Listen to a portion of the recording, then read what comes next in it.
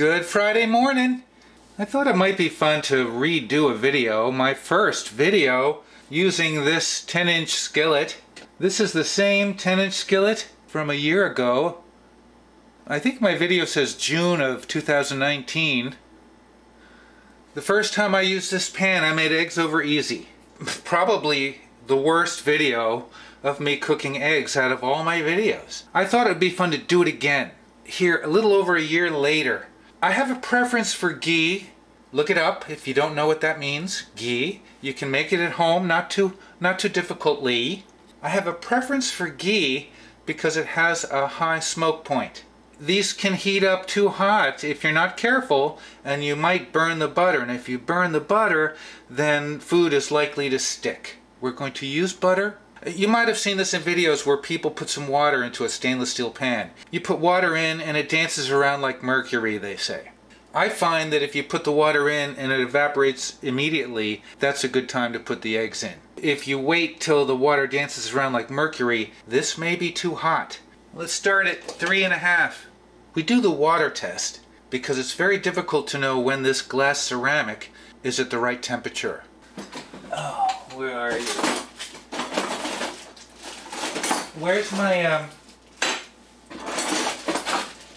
brush? How come I never know where anything is? Where's the brush? Ugh. It's good to get one of these little brushes for spreading butter or spreading oil.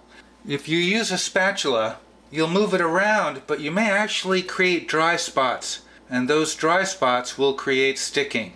It's silicone, but it really helps get that butter in to where you want it to be, butter or ghee.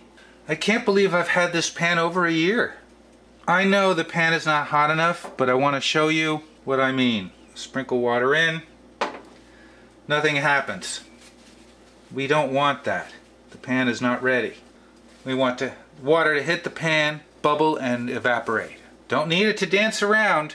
There's a fine line between too hot, especially when using butter. If you're using ghee, you might be able to press it a little higher because that ghee is not going to burn.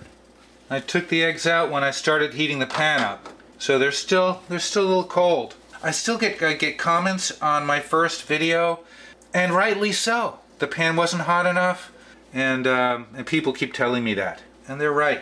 Dun dun dun dun dun dun dun dun dun dun dun dun dun dun dun dun dun. All right, see what we're getting here? I think we're ready. So we're going to put the butter in. Butter's in.